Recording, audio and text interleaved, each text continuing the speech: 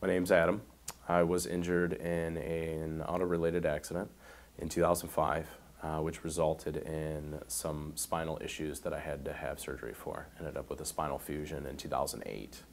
Due to my injuries, I wasn't able to work at all. I proceeded to go through a couple years worth of physical therapy and shots and different things. It was an injury to the lower lumbar spine.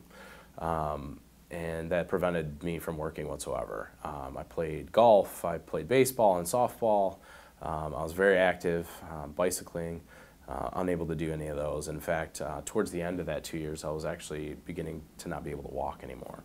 The experience that I had with Barry Goodman and his team was an incredible one. I don't think that I would have ever been able to navigate the system without that. And during the course of my case, it was just an incredible experience to have them know exactly what was going on at the exact moment, and I never had to question exactly what was going on. Since 2005, I've actually been involved with subsequent accidents, unfortunately, that stemmed with injuries as well.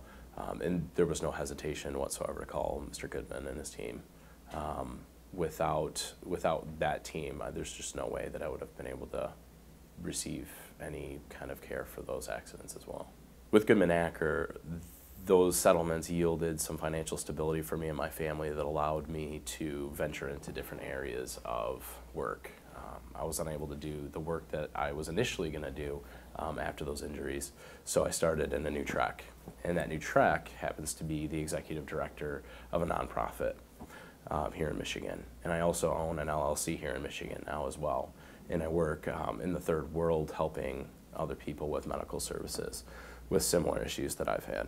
The experiences that I had with Goodman Acker, with all the cases that I had, allowed me to have faith. The fact that I could refer them to my family and friends, which I've had multiple times.